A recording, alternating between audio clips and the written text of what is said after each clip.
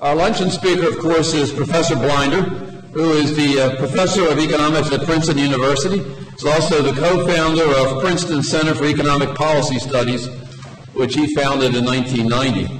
Dr. Blinder also has served as the vice chairman of the Board of Governors of the Federal Reserve Systems. In this capacity, he represented the Fed at various international meetings and was a member of the board's Committee on Bank Supervision and Regulation, Consumer and Community Affairs, and Derivative Instruments. Alan also served as a member of President Clinton's original Council of Advisors, where he was in charge of the administration's macroeconomic forecasting and worked extensively on budget, international trade, and healthcare issues. Dr. Blinder is the author or co-author of 17 books. He's a frequent columnist for the New York Sunday edition and appears frequently, as my wife reminds me each night, on PBS, CNBC, CNN, Bloomberg, and other outlets. Alan is a member of the Bretton Woods Committee and the Bellagio Group and serves on academic advisory panels for the Federal Reserve Bank of New York and the Hamilton Project. And interestingly, or maybe not interestingly, he is also an elected member of the American Philosophical Society and the American Academy of Arts and Sciences. So please join with me in welcoming Dr. Blinder.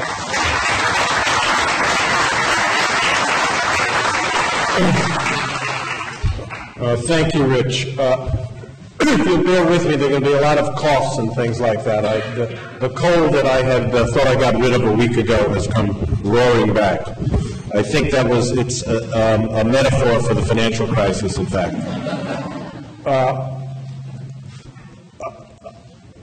The first slide, it's pretty big. You can see, this is my other metaphor for the financial crisis. This is Humpty Dumpty looking in a pretty precarious position. And as we go over the next few slides, Humpty's going to look worse.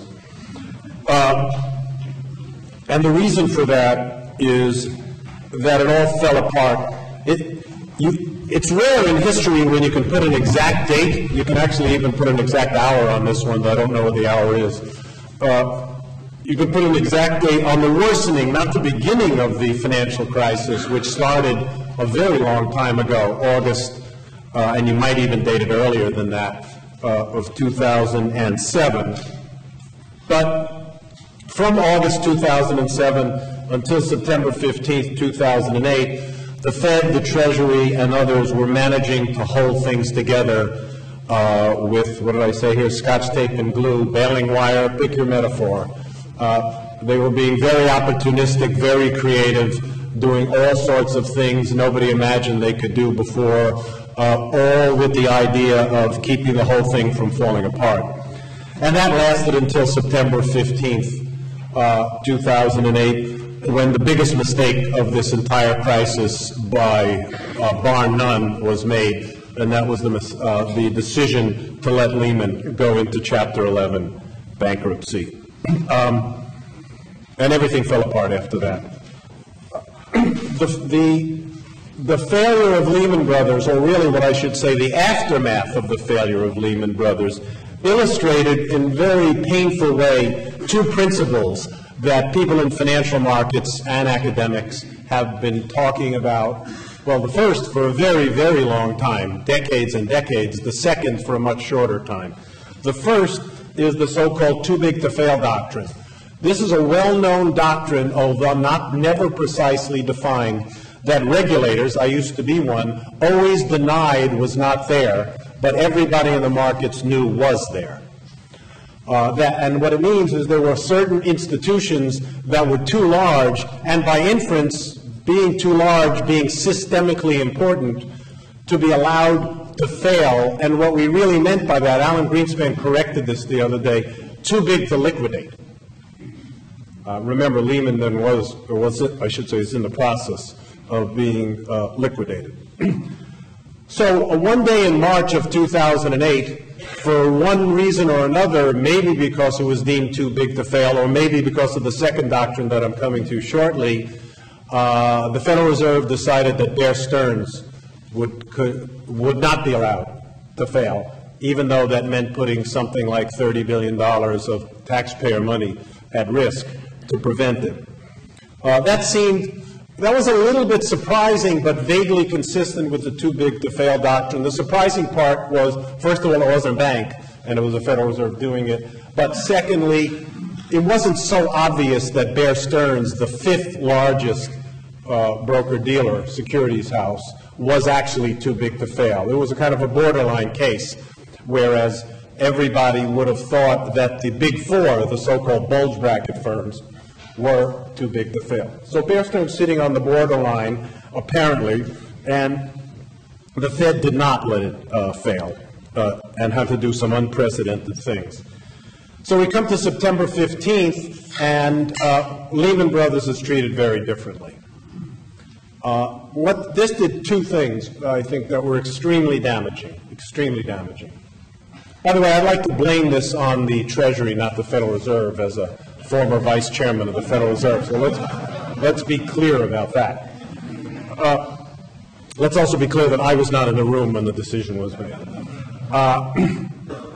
First of all, very, very damaging. This destroyed the rules of the game. As you heard in the last panel, Wall Street is about greed, period, full stop, making money. Wall Streeters are marvelously adaptable and clever people, and they can adapt to virtually any rules. And they can figure out how to make money under almost any rules that you can imagine. But when the rules change suddenly and abruptly and in puzzling ways so that nobody knows what the new rules are, markets tend to go into tizzies.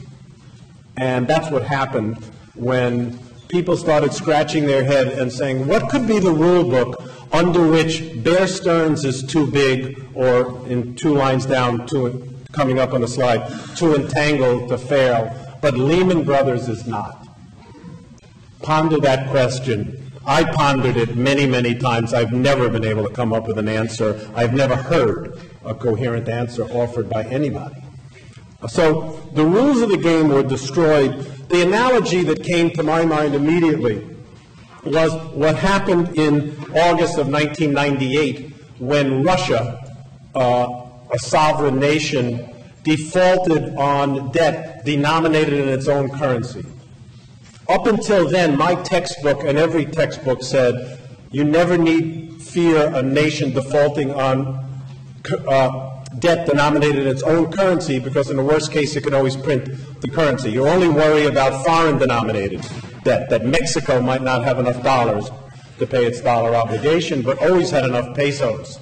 And of course, Mexico did not default on its peso-denominated debt. The Russians, for whatever reasons, decided that it was a great idea to default on their ruble-denominated debt. That was the event that made the markets go completely nuts in August 1998, for exactly this reason. They thought they knew the rules of the game. All of a sudden, they don't know the rules of the game any longer. So coming back to Lehman, that was a fateful decision. One immediate application of that is that perceived counterparty risk just soared all over the world. If Lehman was a lousy counterparty because it was not protected by too big to fail, what about everything else? Or was there any? Harkening back to what was being said before, was there anyone who actually had a AAA credit rating other than the Treasury, U.S. Treasury? And in fact, even credit default swaps on U.S. Treasury started to open up, which is a ridiculous idea. We can, after all, print the dollars, and we're printing them. The second principle that was illustrated in a very painful way is the newer too entangled to fail doctrine.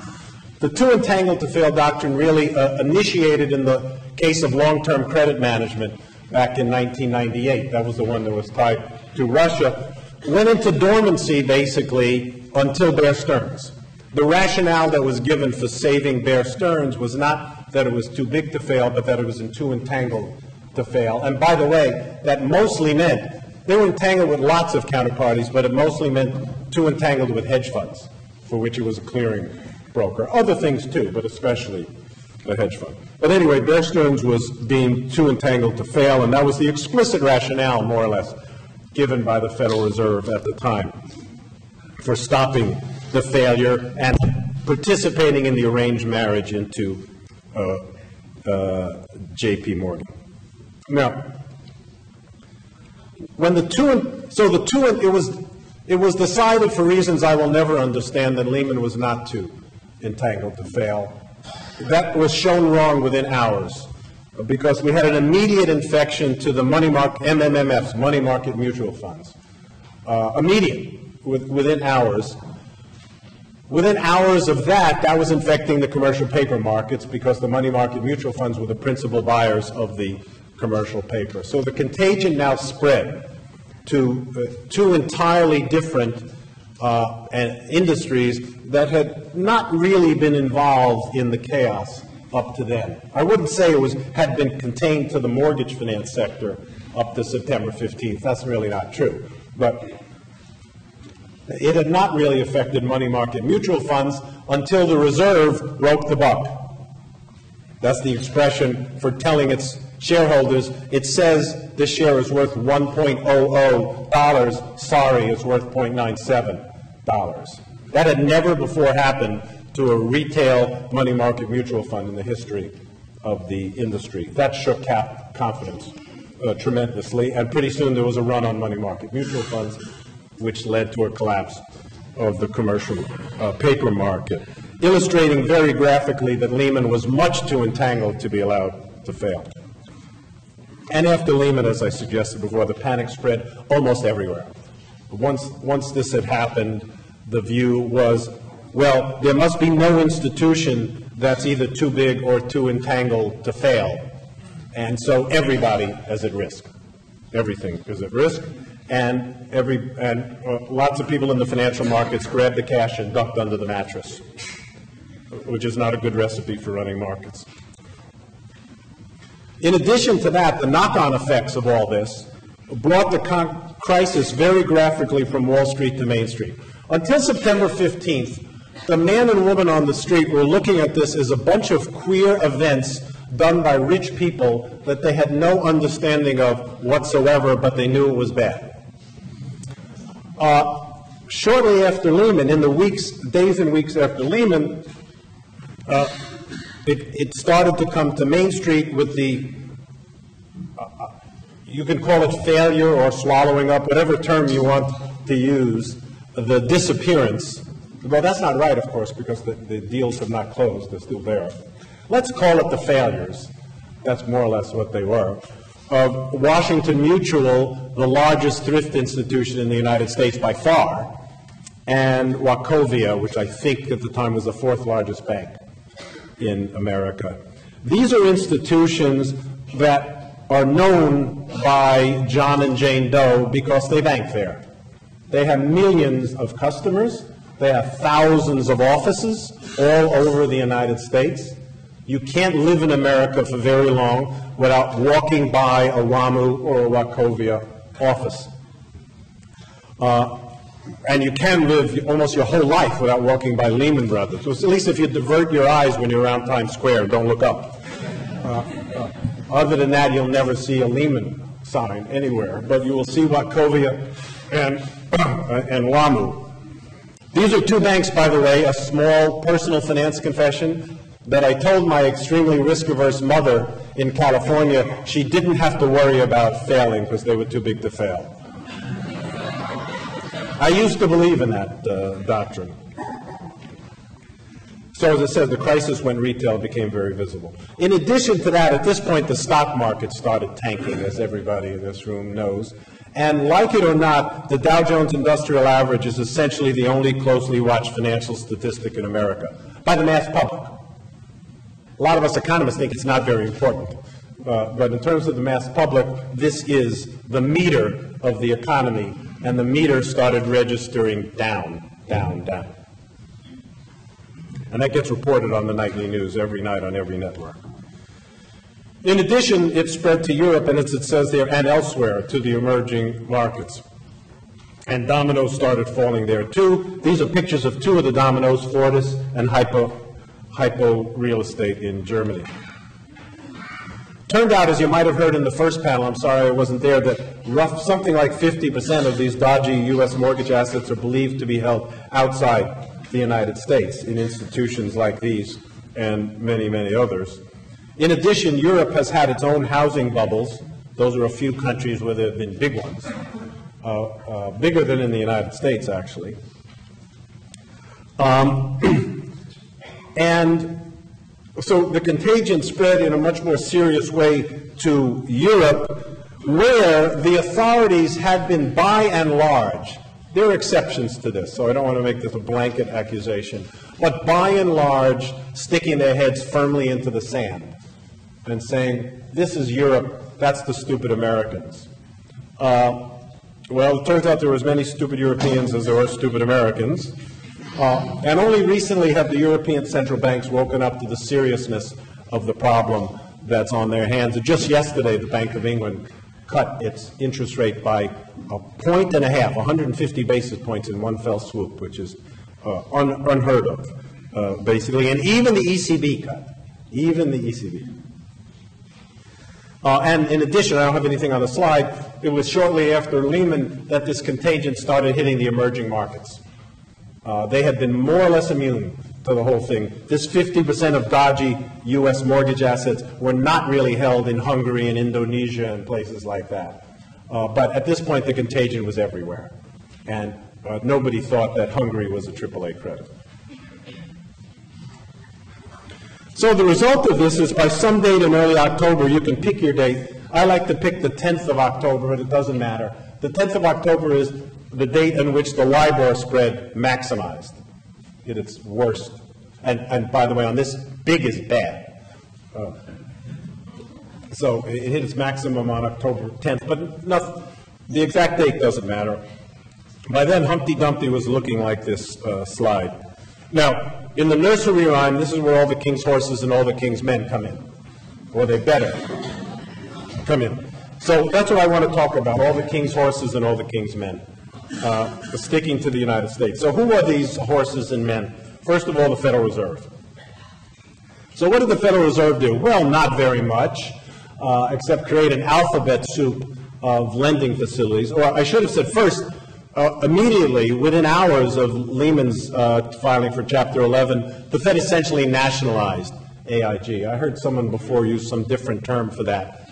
It was essentially a nationalization of AIG. The Federal Reserve now holds options on 79.9. David, there's some reason that isn't 80, I think. There's some legal reason why it isn't 80.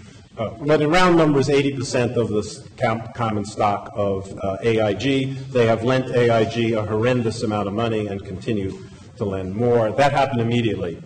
On October 8th, I put an exclamation point after that.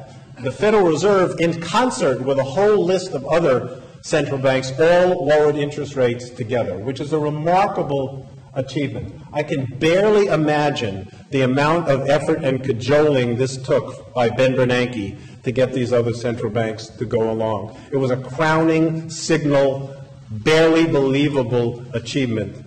It had no effect on the markets at all. Amazing. I was amazed by that. And the Fed just recently, last week, followed with another 50 basis point cut, bringing the federal funds rate down to 1%, as you know. Where I started before I looked at the order on the slide, the Fed is now lending to everybody it can find in gigantic volumes. So much so that lately the federal funds rate has been consistently below the target. The target was 1.5 until about a week ago. Now it's 1. And for almost every day of the last some weeks, I'm not sure, Erica will know exactly, Fed funds have actually been below. What does that mean? Money is being pumped out of New York into the, out of the New York Fed into the financial system. A question which we might come back to later, if anybody wants to, is whether all this money pumping is creating the seeds of a future inflation problem. I mentioned before that countries are not supposed to default on their own debt. The reason that they don't is they can always inflate their way out of the debt. I don't think that's the solution that we're going to use in the United States, and the bond market certainly doesn't think that either, because you can just look at the pricing of long-term bonds. But there are some voices raising this as a potential future, not present, issue. The last episode in this Fed buying spree is what the Fed is doing right now, probably literally right now, is buying up commercial paper, including the paper of industrial companies. Not banks, not insurance. Well, they're doing that too, but not just banks, not just insurance companies, but industrial companies. And I have no idea how much General Motors paper the Federal Reserve owns now, but it sure isn't the AAA credit. Last bullet on this page says, who knows what's next? I don't know. What I do know, or so first of all, what I believe is that something is next. This is not over. And what I know is that Ben Bernanke is not going to say, sorry folks, we've done everything we can. We're now closed for business. Don't apply for money. That's not going to happen. He's made that abundantly clear. So if any of you need some money, send him an email.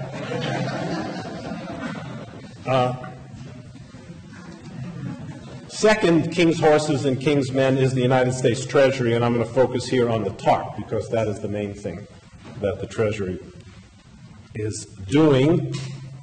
I'd like to remind you all, or maybe it's not remind, I don't know how close attention everybody here is paying, but for those of you who have been paying attention, I want to remind you that the TARP was authorized, you can read the act, for three purposes. The $700 billion was authorized for three purposes. One, buying and refinancing mortgages for a pretty obvious reason, which I think you probably heard a lot about from Mark and Erica and David earlier. We're facing a potential tsunami of foreclosures in America. Foreclosures destroy values. They cause fire sales of prices, of homes, which depress prices further, which lead to more foreclosures, and so on. There's a very good reason for the government at this point to be buying and refinancing mortgages, or alternative, the other way you can do it is slap an FHA guarantee or some other kind of guarantee. So you can think of that as a substitute for buying. In case you didn't know, the amount of TARP money that has been allocated to that purpose so far, zero. Secondly, the name. TARP stands for Troubled Assets Relief Program. The troubled assets, it says in the law, are mortgage-related securities. Actually, it says mortgage-related assets, like it says here, even if they're not securities. There's very little market in these things these days. Things with face value of 100 are selling at 20, if they're selling at all. And the sales pitch that was made to the United States Congress to get them to pass this bill was that the money was going to be used for this purpose, purpose number 2. Do you know how much money has been used for that purpose so far? Zero. Right.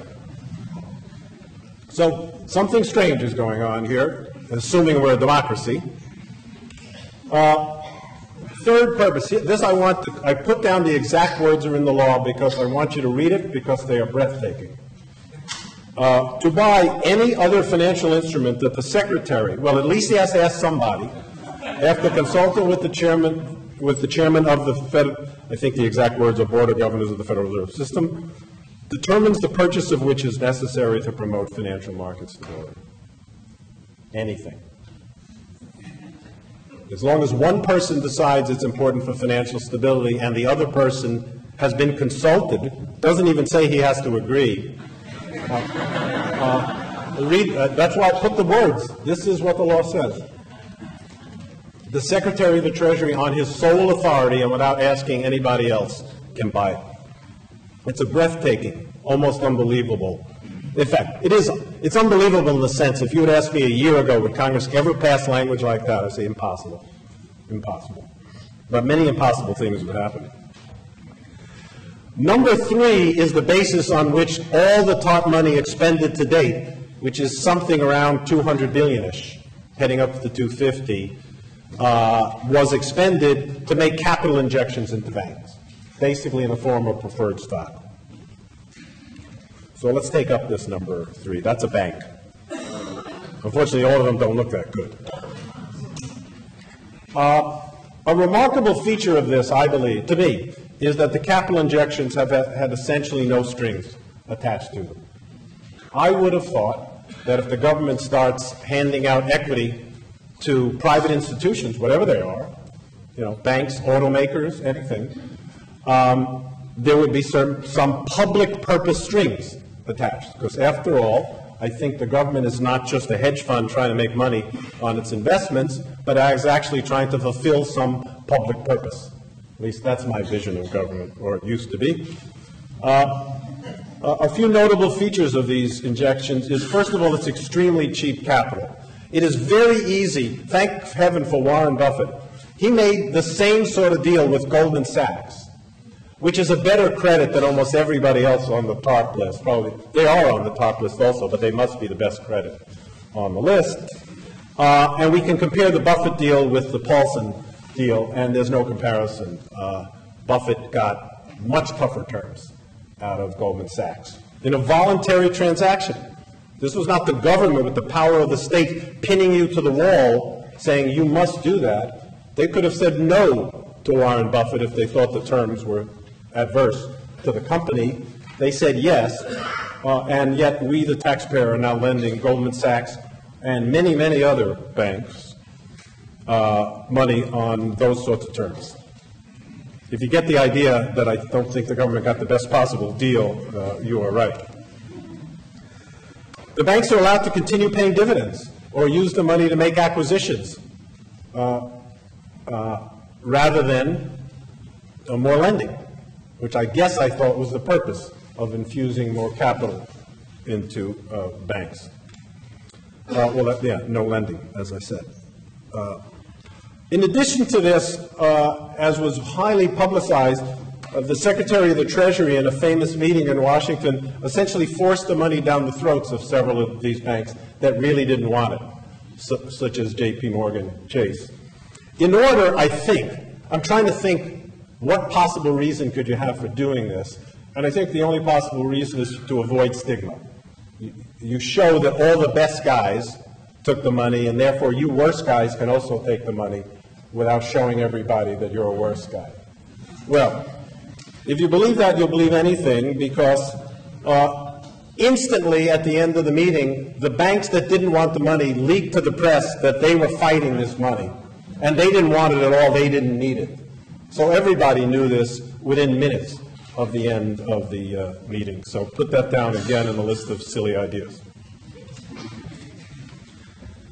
Now I come to the good news, the Federal Deposit Insurance Corporation. Thank heaven for the FDIC. Well, actually, it starts, the good news is how the FDIC has behaved. The bad news is that the FDIC was short on funds even before Lehman Day. There is a legal requirement that the FDIC is supposed to hold 1.25% reserves of, it's an insurance company, remember. So its reserves have to be 1.25% of insured deposits, and they were not before Lehman Day. That already implies a legal requirement on the FDIC to raise premiums, and the FDIC recently circulated a proposed rule to do so. That's out now for comment by the banks, right at this minute.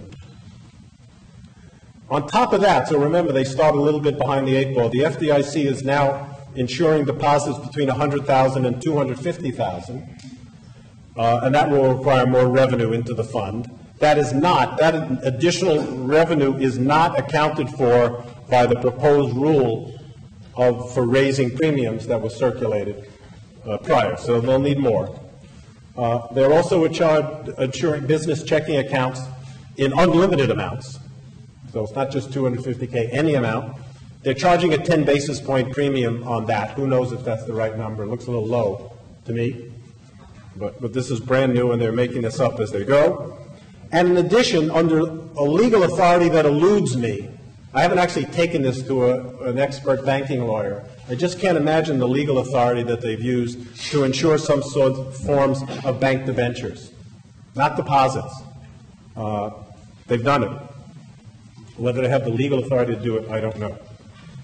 Now, on top of that, there have been suggestions rejected by Chairwoman Baer that the FDIC should just insure every single dollar in every bank account in America.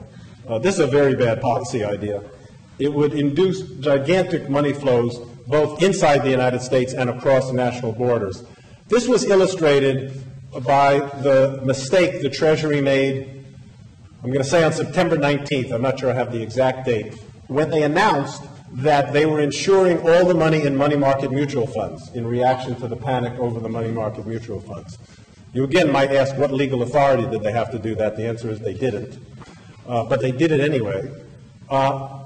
Within 3 hours, I make up the number 3 because I don't remember the time of day, the representatives of all the banks of in America were down at the Treasury saying, what in the world did you just do to us?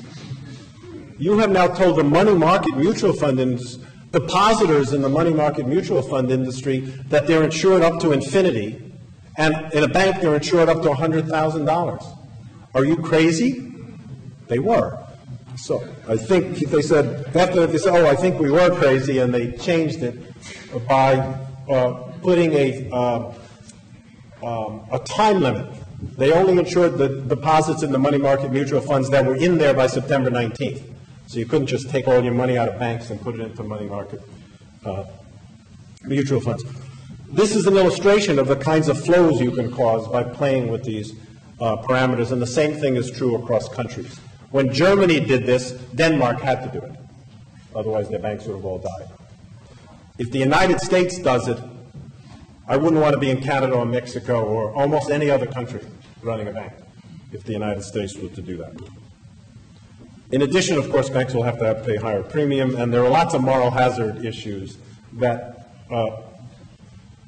people that have been hostile to deposit insurance have been raising for generations. I always laugh them off. At a level of $100,000, they're ludicrous. At a level of $1 billion, they're not ludicrous. Just leave it at that.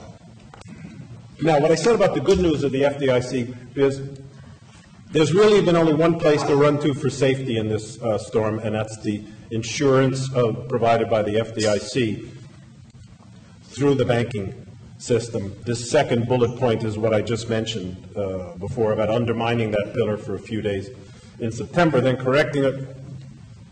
You will have noted that Merrill Lynch jumped into the arms of Bank of America for safety, and Goldman Sachs and Morgan Stanley decided they were banks. How many deposits do they hold? Oh, never mind. But anyway, that was the life preserver for Goldman Sachs and Morgan Stanley, the FDIC, and the Fed. So this leads me to a conclusion that I can't emphasize enough, that we must never, ever, ever, ever do anything that raises doubts about the ability of the FDIC to make good on its commitments. It is now the only thing that's holding up the ship, to the extent that the ship is holding at all. Well, meanwhile, back to the economy, or about the economy. I believe by no coincidence, so this is an arguable point, the economy also looks like it fell off a cliff on Lehman Day.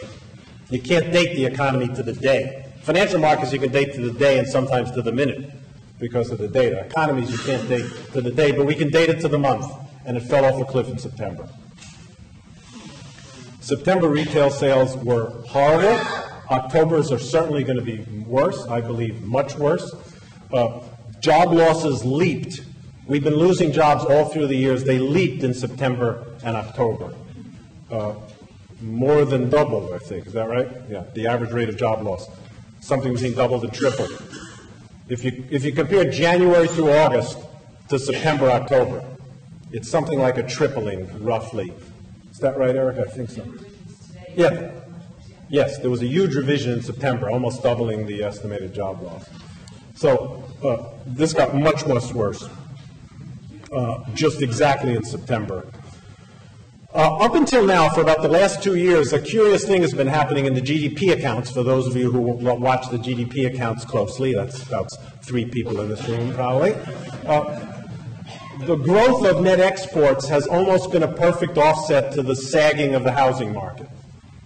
Exports have been doing well, housing has been doing terribly, and the numbers almost match up. Well, and that's what I mean by exports have been saving us up to now. But now we're looking at Europe, Japan, and the ... means every other country in the world, essentially, slipping into the direction that we're going.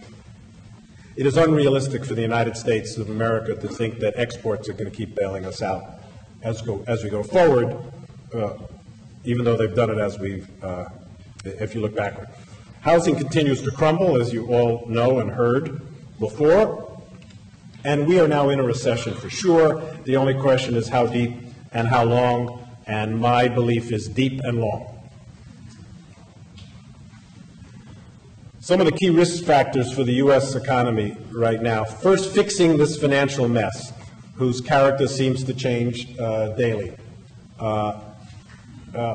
As those of you who have been looking at your BlackBerries know, the New York Stock Exchange suspended for, I think it was an hour, trading in General Motors stock today. Something I never thought I would see in my lifetime. But it's only the 58th thing in this crisis that I never thought I'd see in my lifetime to happen. And the point of that is there will be a 59th. Nobody yet knows where house prices, or for that matter, stock prices, will bottom out. We're certainly not at the bottom. Well, I don't want to say certainly, but it seems unlikely we're at the bottom in either one of those, although who knows, by the time the stock exchange closes today, we might be at the bottom. I already covered this point that we can't rely on exports. And here's a point that it's an obvious point that you hardly ever hear mentioned. The crisis is now changing character in the following way. Up to now, oddly for U.S. business cycles, it's been events in the credit market that have started to drag the economy down. In every business cycle, when the economy goes into recession, it drags the credit market down by turning good loans into bad loans. As you no doubt heard in the first session, a lot of bad mortgage loans were written. But also a lot of good loans were written, and some of those are going to turn out to be bad loans because of the poor economic performance. So this is a very horrible sort of vicious cycle. The only good news on the economic front is oil prices. That's looking great right now for an oil importing nation, and that, we shouldn't forget, is a very big stimulus. Given the amount of oil that we import, if the price of oil falls from $140 a barrel to $60 a barrel, that's a nice dollop of purchasing power put right back into the pockets of American consumers and businesses. Okay, quickly. What do we need now? We are still in the EMS stage. That's, if you can't see it, that's the first aid and rescue squad. So these are the people that go to the scene of the accident and try to stop the bleeding and set the broken bones. The next slide is going to be later you then get the person to the hospital and you start performing the surgery. But my Uber message, so to speak, is we are in the EMS stage. We need to concentrate on that for now, and we're going to be in it for a while. So job number one is to stem the panic, and the Federal Reserve and the Treasury, of course, have been working night and day, literally, on that. Decide what the TARP will do. I talked about the TARP substantially before, and actually get it going, get it done. As you can tell from what I said, I think the TARP is off to a bad start and badly needs fixing. That's one man's opinion. Well, I'm not the only one. Fannie and Freddie have also been nationalized. I didn't mention that. It's crucial that whatever you think of Fannie and Freddie in the long run, that's the surgical ward, they have to be kept doing business as usual, exactly as they have in the recent weeks. That includes buying mortgage-backed securities. They're practically the only buyers out there. And reform can and has to wait.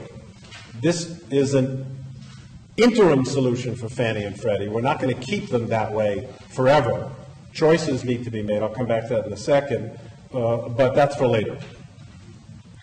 The key question to me continues to be, when will private money sensing bargains come rushing in and buying MBS and other things like that, maybe even bank stocks? The people you should be rooting for, if you're watching this soap opera unfold and you're waiting to see who's coming into the room next, root for the vultures and bottom fishers. Those are the people that we need. The answer to the question, when will they arrive, up to now, has been not yet, unfortunately. And we really need these people. Once we're over this, there are a number of reforms that are needed over a longer time frame. I just putting up a few bullet points to do justice to this would take an entire lecture and 22 slides, but I'm just going to hit a small number of things. I already mentioned Fannie and Freddie. Fannie and Freddie had this weird hybrid structure. It was government, no, it wasn't government. It was a private company with a lot of government influence over it and an implicit line of credit from the Treasury. Fannie and Freddie need to go to, in my view, one of the two extremes. And maybe we'll do both. Fully public institution, no question that has private stockholders or anything like that, or perfectly private company with no special claim on the Treasury. It is possible to do both, two entities. One that looks like Ginnie Mae and one that looks like a perfectly private company. We need to do something like that later.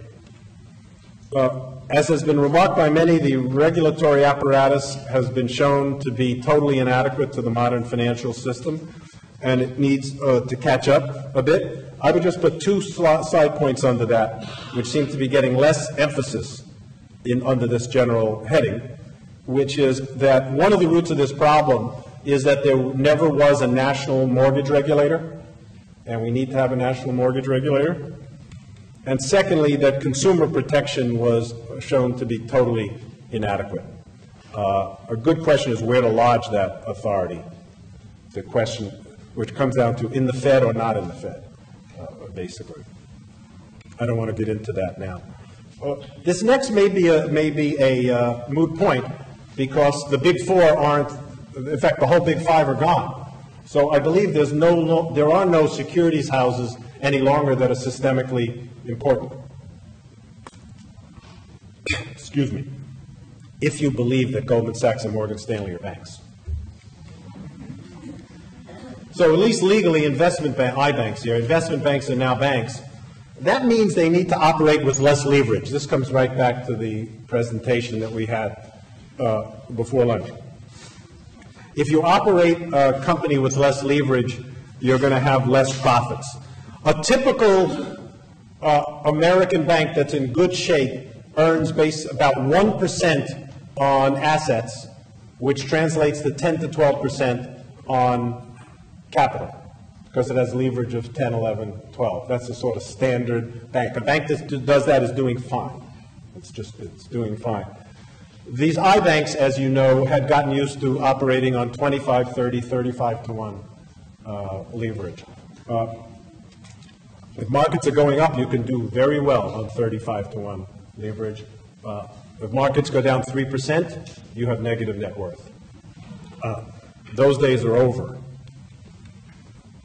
Similarly, I believe it's very important that the regulatory community and the legislature, because I think some of this may take law, push the financial system in a variety of ways toward less complicated, more plain vanilla securities and derivatives that can be traded on organized exchanges. And as Christopher Taylor mentioned earlier, that means they will be less profitable. The profitability came out of the mystery. If investment bank A offered you this unintelligible derivative, you couldn't shop it to investment bank B to get a comparison price. On a plain vanilla fixed floating interest rate swap, you can get quotes all over the place. So the way markets work, the profits get squeezed out of things that can be commoditized, and the investment bankers, of course, want to fight that. We have to make that a hard fight. That's the Cayman Islands.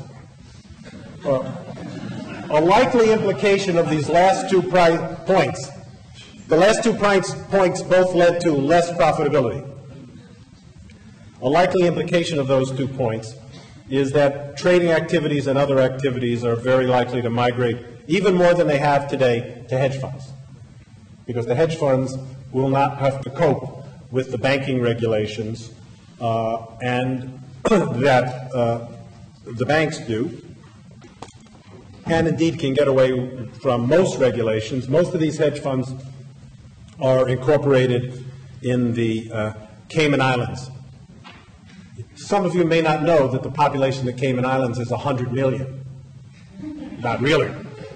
But if you count post office boxes, you would think it's about 100 million. And it's going to go from 100, I make up the number 100 million, of course. It's going to be bigger because more and more activity is going to go there. And they're pretty small islands, actually. So the next big regulatory issue is going to be how, not whether, to regulate hedge funds. The regulators are going to be forced to open their eyes to what's happening in hedge funds. Those of you who follow this industry may remember that Bill Donaldson, the head of the SEC, was essentially pilloried and slaughtered for proposing a rule that would essentially make the hedge funds give their name, rank, and serial number. We want your address and phone number, basically. That was considered such an egregious infringement on market freedom that the head of the SEC should be thrown out of office for that.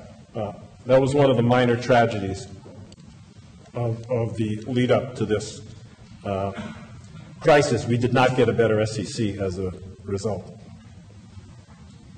By the way, while I have this slide, and then I will wrap up, the Cayman Islands are a British territory. This is a terrific example of the generic need that many people are now talking about. In fact, there's a summit in Washington in about a week for greater international cooperation on supervision and regulation. Anglophile that I am, I love Britain. I love Britain. The British have been totally uncooperative for decades about reining in. It's not an accident that this stuff is in the Cayman Islands and Bermuda and other places like that. And if we don't get the British to cooperate more on financial supervision and regulation, we're not going to be able to solve this problem. I think they've been badly burned, and maybe their attitudes are changing, but have changed or are changing. But they've been a part of the problem, not part of the solution up to now. Quickly, an oft-forgotten point about political timing. You'll remember that we just elected a new president. What you're probably not thinking about is that the transition lasts 70-odd days, and it's very hard to get anything major, long-term, structural done during a transition period. Okay, so the new president becomes president on January 20th, and I just want to suggest that long-term financial reform issues might not immediately surface to the top of President Obama's agenda, like, what to do about auction rate securities.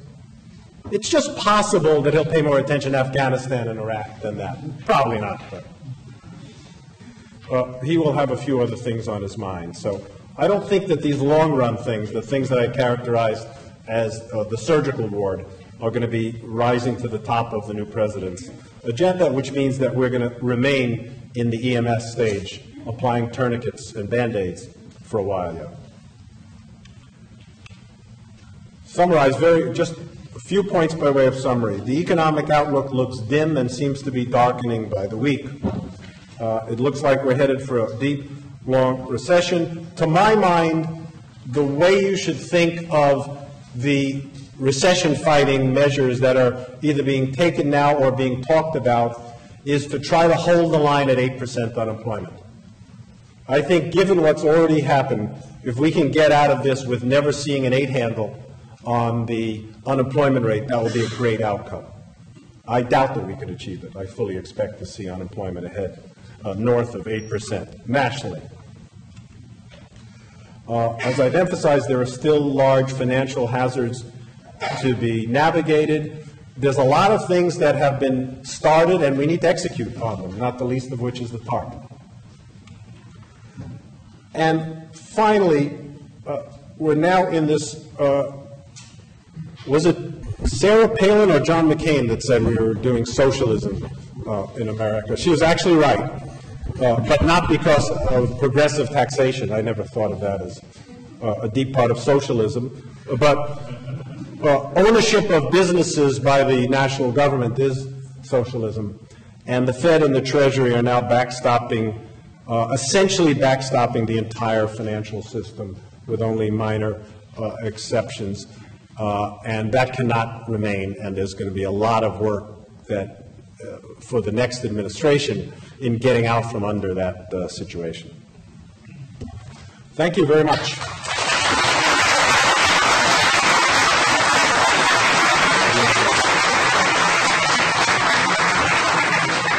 We have about 15 minutes for questions, if that's all right with you, Alan. It's fine. The next speaker is here, but feel free to ask Professor Blinder questions related to this exciting presentation, or depressing, either one. Yes, sir. I think there's a mic for you right there. It seems like the credibility of the next Treasury Secretary is going to be absolutely critical. Do we have some folks at that level that can... Do we have that? Hold it closer to your mouth. Yeah, do we have some folks that can fill that role, that have that broad shoulder? The question is that, do we have folks that can fill the shoes of the job of the next Treasury Secretary, that have the credibility among other things? I think the answer is yes. I think there are several good candidates. Their names have been widely discussed in the media. If you listened to NPR yesterday morning, you know that my favorite candidate is Princeton's own Paul Volcker. I think there is nobody in the world that has, well, let's put it this way. There is nobody else in the world that I would entrust $700 billion to. If it's in Paul Volcker's hands, I feel good about it.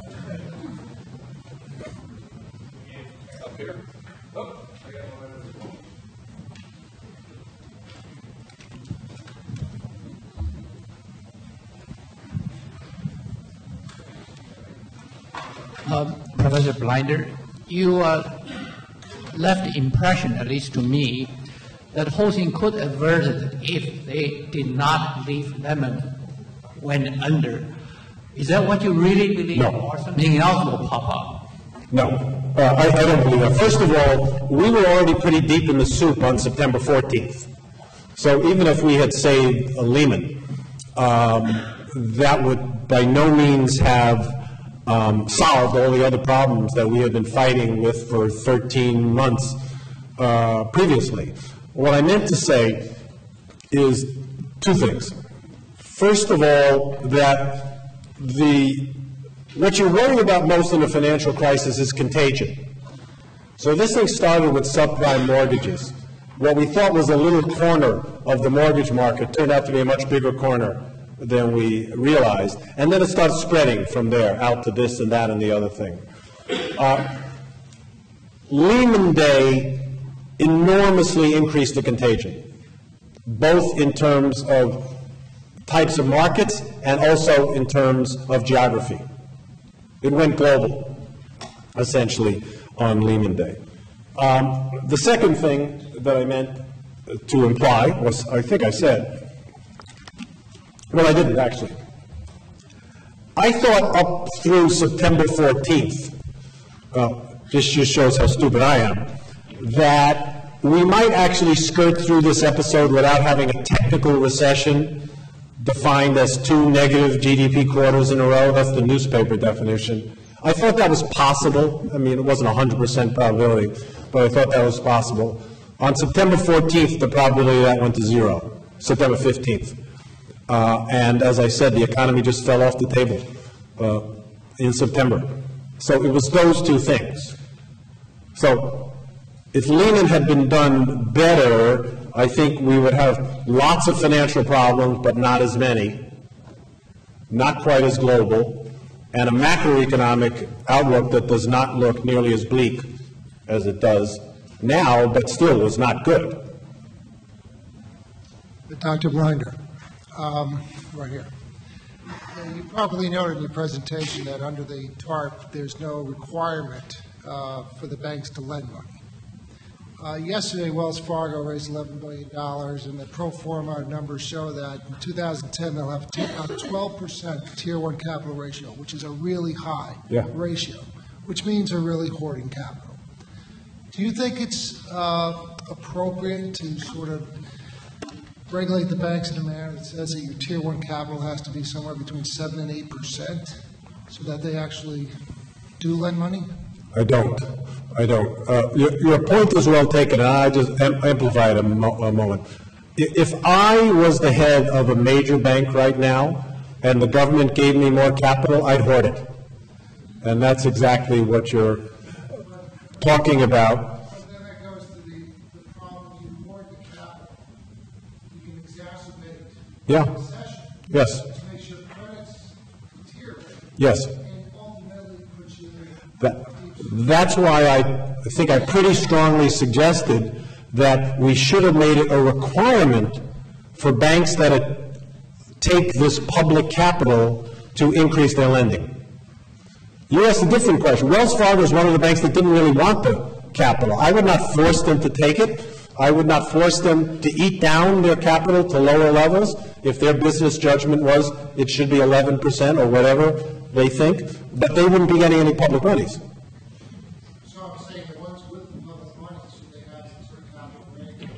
I would make it a lending requirement if I had my druthers. Yeah. Professor Blinder, one question that I have for you is, what advice do you have for revenue forecasters who are very, very challenged at this time as to when would things turn around? I know that outlook is bleak. We are assuming that, we are in recession, it's deep, things like that. But what factors, because you said we were in the EMS mode, so what exactly could turn around business and consumer confidence and Okay. at some ray of hope? Right. Okay. So some of the things you want to watch are the gradual healing of the financial system. It does look to be healing a bit. LIBOR rates and TED spreads and OIS spreads and all that stuff look like they're getting better and not worse. Now, we've seen this before in this crisis. They get better and then something happens, they get worse. But you certainly want to monitor that. You want to monitor especially carefully bank lending for just the reasons of this gentleman's question. If the banks really go into a shell, it's going to be longer and deeper.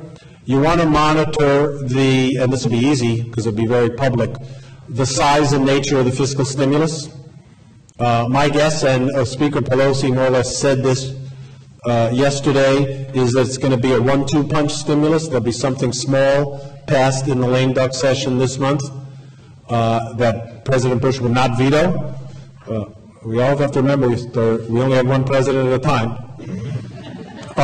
And then something bigger in the early weeks, I hope, of the Obama presidency.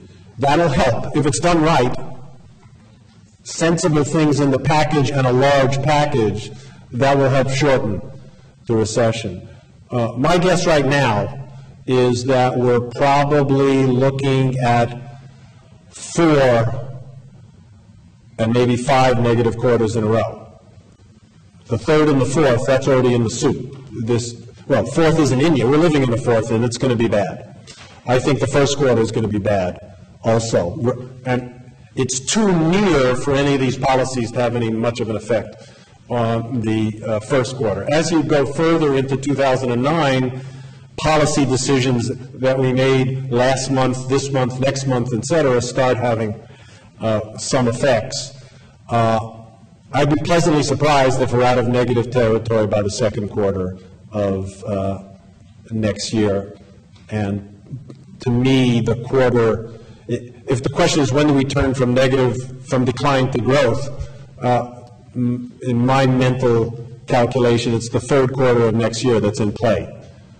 But as the bad scenarios, we're still negative in the third quarter. The good scenarios, we're back to positive in the third quarter of next year. Talking about TARP, given the uncertainty about the value of the assets that were at risk here, my questions are, number one, where did the $700 billion figure come from? And secondly, can we have any confidence that that's the right number? Is it possible that it's twice that will be necessary to do what you've suggested? Yes. I can answer the first question, I think, with no fear of contradiction, which was pulled out of the air. I'm quite confident in that. in that answer. The second one is a harder question, because you've asked the question, how much money would have to be devoted to this purpose, to the stated TARP purpose, to really start pulling these markets out of the doldrums? I don't know the answer to that. Nobody knows the answer to that. This is where the vultures and the bottom fishers come in. My hope, and I did, by the way, support the original purpose of the TARP. I'm one of the few people left in America, I think, that still thinks it's a good idea, even though I can't answer your question. But the hope was always that by taking the lead and providing some buying power into these markets where there is now none, you induce private money to come in alongside you. And that private money will be, in the good scenarios, vastly larger than the government's money. There are trillions of dollars sitting on the sidelines, worried, waiting to be deployed into something. You have assets, MBS and things like that, priced basically consistent with almost all the mortgages going into default. That won't happen. It didn't even happen in the 1930s, and it's not going to be as bad as the 1930s. So at some point, and I wish I knew when or where, and of course I don't, a large amount of private capital will start thinking, you know, this asset that the government is now buying for 27 cents on the dollar ought to be, at the end of the day, worth 54 cents on the dollar. Not 100 cents on the dollar. Never, never. If enough people controlling enough money start having beliefs like that, the amount that the government's money will be a drop in the bucket compared to the private money that will come in. That has not happened yet. Is there a question over that way? We only have time for one more. If not, we can. Is there a linearity in the time for deleveraging, which we all have been talking about, and linearity between deleveraging and then the return of new lending? And do you got any perspective on the amount of time? I don't have a perspective other than to say it's going to be a while. There's a lot of deleveraging that needs to be done. Fortunately, this is the good news, not so much in the banking system. In the shadow banking system, so to speak, including the investment banks, some of whom are now posing as banks, there needs to be a huge amount of deleveraging, and it's not over. I mean, if you're running Morgan Stanley or Goldman Sachs or something like that, and you want to get leverage down from 30 to 1 to 12 to 1, that's a big job. It's going to take you a long time. But the banks, the real banks, you know, have been at 10, 11, 12 to 1. They don't really have to deleverage. What they have to have is some confidence that if they lend money, they might get it back. So as the confidence gets restored, we don't have that parallel deleveraging problem in the regular banking system. Now, as the gentleman over there suggested, a number of the banks are going beyond to even lower leverage than they often work at. So if they may work at 12 to 1 leverage and they've shrunk to 8 to 1 leverage, but that's because they're scared. And as the scare lifts, they can go back to 12 to 1 leverage. Please join with me in thanking